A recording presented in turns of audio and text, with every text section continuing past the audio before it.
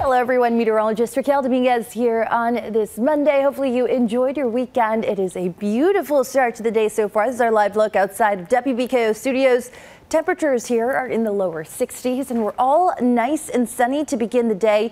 Nothing in the way of rain or much cloud cover. Temperatures across the area sitting in the upper 50s and low to mid 60s. We're going to warm up later today, but for now things are nice, comfortable, and certainly calm. Those winds between 5 to 10 miles per hour on average through the first half of the day.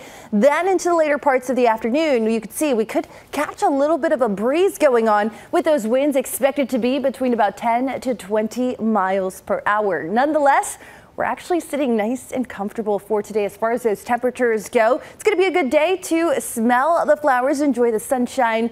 And again, I heard it was good luck to have a butterfly up that close to you. So congratulations to Zoe, courtesy of Janetta. If you have any photos of your pets, I would love to see them. Submit them at WBKO.com/photos. Here's the deal for the rest of the day. Temperatures will be near 66 by 7 a.m. We'll be dominated by sunshine. Even though it'll feel really nice and cool for today, our UV is going to stay high, so don't forget the sunscreen. Temperatures only in the mid 70s by midday. Highs later today will top out near the lower 80s. We really should be in the upper 80s, but thanks to that frontal boundary we saw pass through yesterday, things are nice and comfortable for us, not just in terms of those temperatures, but also in that humidity zone as well.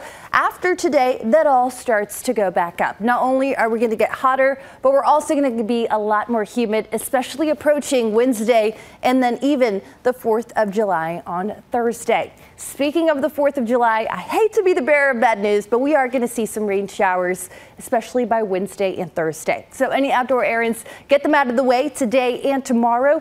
Wednesday, we could start to see a couple of showers developing, especially later in the afternoon, and they do continue Thursday, Friday, and then even through parts of Saturday. Wednesday afternoon, we could see a couple of those stronger storms as well. So the north and western half of our viewing area is going to be under a marginal risk. That's a very, very low risk, but we could see a couple of heavy downpours and a few strong winds as well. So it's something we are keeping a close eye on, but for now, that severe weather risk is very low. Watch those temperatures go from the low 80s today back into the mid 90s Tuesday into Wednesday. Wednesday afternoon, we are going to see a couple more rounds of storms. Some of those could be on the stronger side. So it is definitely something we're keeping a close eye on Thursday into Friday. Still expecting multiple rounds of rain. They do continue into the first half of the weekend before we turn mainly dry heading into Sunday.